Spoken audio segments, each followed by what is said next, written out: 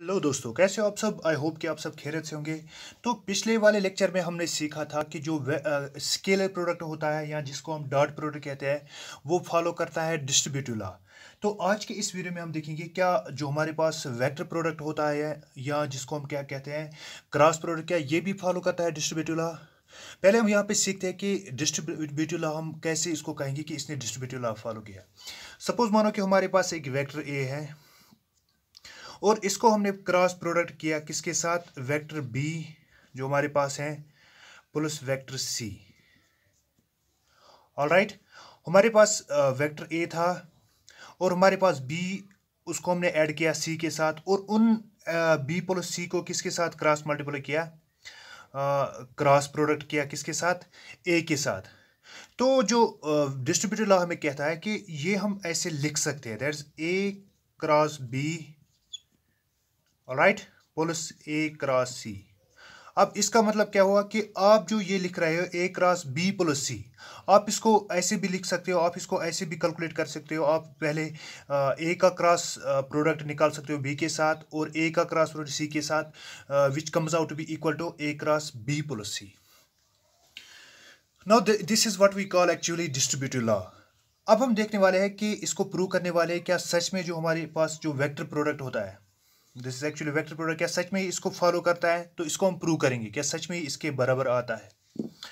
तो आज के वीडियो में हम इसी को अच्छे से अंडरस्टैंड करेंगे, इसी को प्रूव करेंगे। तो बिना टाइम गवाए चलो शुरू कर दें।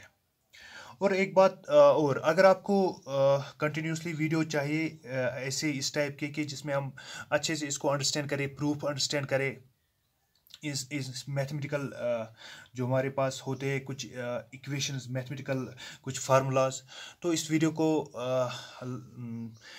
जो इसका बेल का आइकन है तो दबाना मत भूलिए।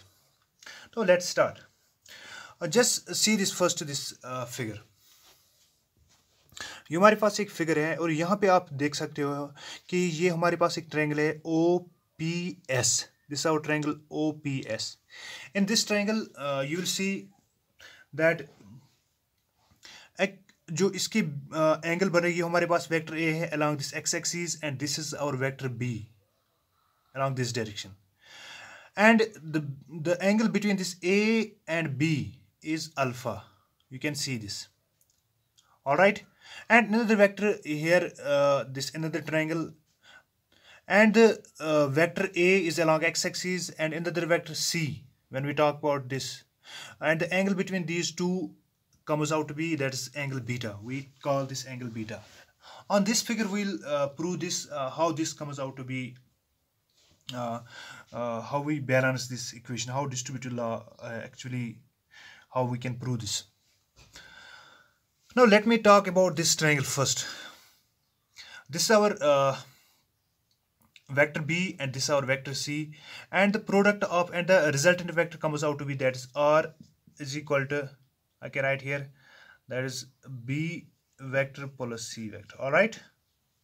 And the cross product between the angle between this resultant vector r and this vector a is angle beta, that is you can see here, sorry, angle gamma. We actually introduced beta.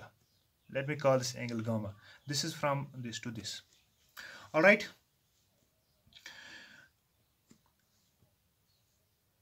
Now we draw this perpendicular here on this ON, all right, and we call this SN, and this is actually parallel to OT, all right. And another, you can see here another line we draw perpendicular to this ON is, that is PM, and this is also parallel to OL. We can use these in our expression.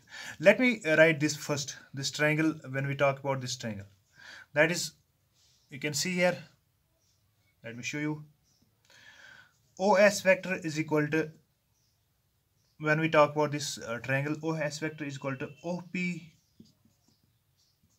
Plus PS.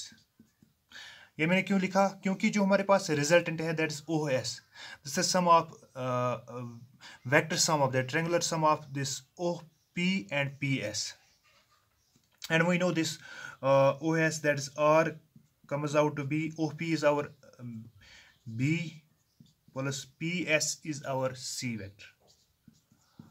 All right. Now let's find the cross product of this A and B plus C.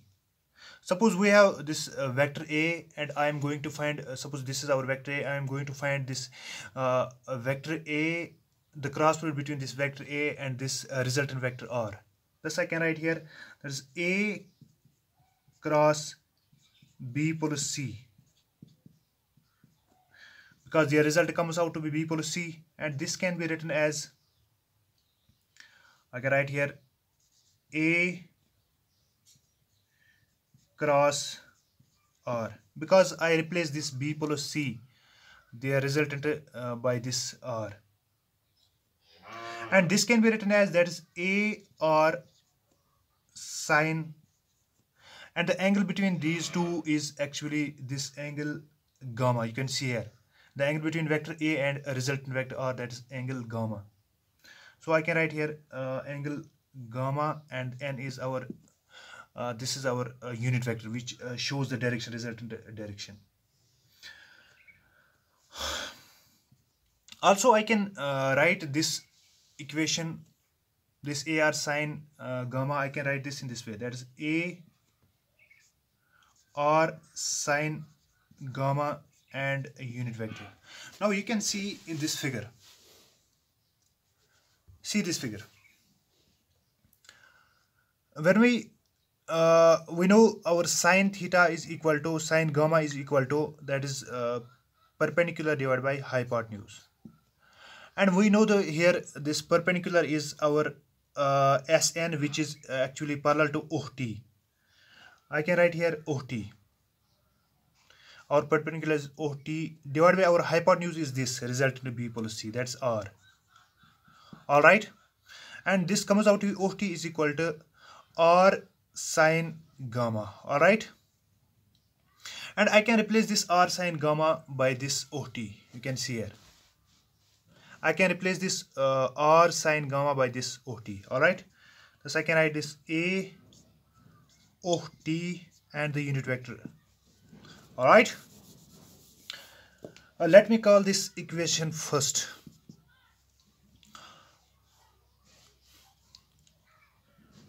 You can make notes also. You can pause this video and write this. Let me rub this. Now ये जो हमने यहाँ पे निकाला, this is our A cross B plus C from the left side of our equation, and this comes out to be, that's A OT.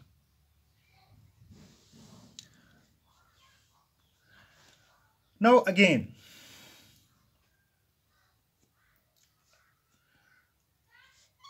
now let me find this A cross B. आप यहाँ पे इस equation में देख सकते हो, this is our vector A and this is our vector B, and the angle between these two is alpha, and I can write this AB sine alpha and our unit vector n. All right, sorry, you can see this. This is our A and this is our B, and the cross product of these two comes out to be AB sine, that's angle between these two, that's alpha, and the unit vector, and I can write this AB sine alpha with unit vector n. That's A. This B sine alpha, I can show you how I can replace this. We know sine alpha is equal to perpendicular divided by hypotenuse, and you can see here in this triangle our perpendicular is this, that is P to M, which is parallel to OL. I can write this OL. All right, divided by hypotenuse is this, from this to this, and this is our angle, this is our B, and I can write this OL is equal to B sine, all right, sorry, OL, our sine alpha is equal to, that is perpendicular divided by hypotenuse. Our perpendicular is this, that is OL, this is perpendicular to this, and hypotenuse, that is our B.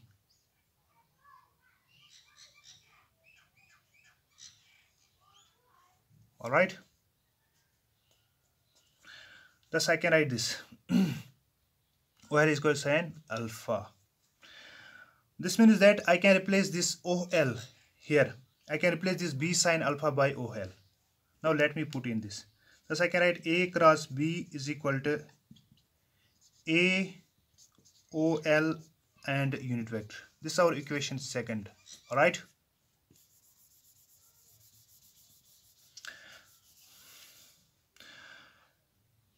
Now let me rub this also.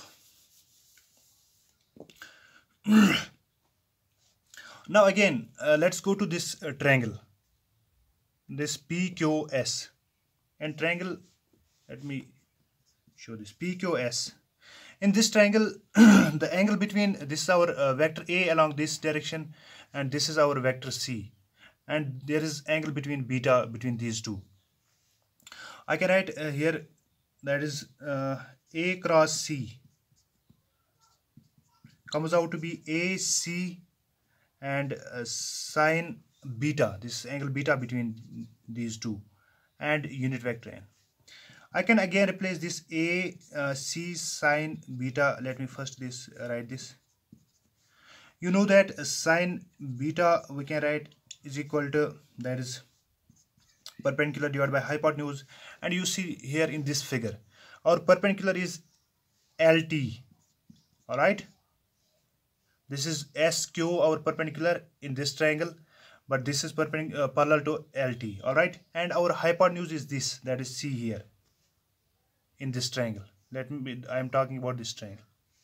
All right, thus LT comes out to be C sine beta. Let me replace this C sine beta in this above equation by LT. All right, thus I can write this as A LT and unit vector n. All right, since we know that, what do we know? We know this AOT,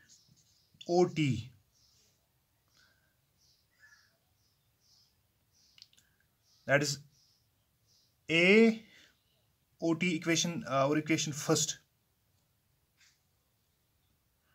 You remember this equation first? Yes, which I can write as A, that is OL plus LT.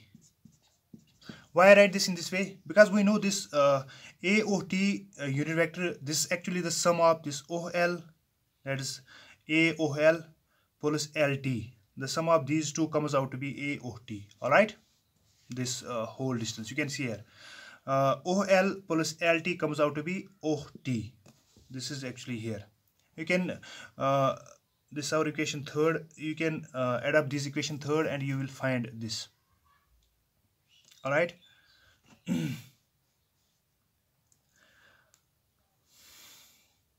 All right.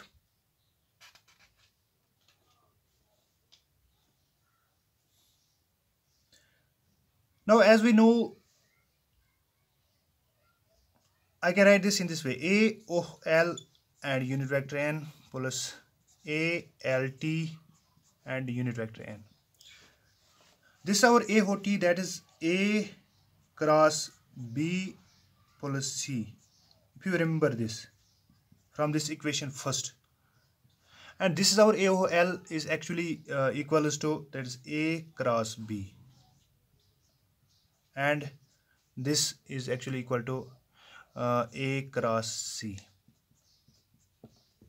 and this is our proof. Thus we can write this A cross B plus C is equal to A cross B plus A cross C. This means that if you know this if you going to find this A cross B plus C, you can write this A cross B, you can find this A cross B first plus A cross C, and which is actually equal to this A cross B plus C.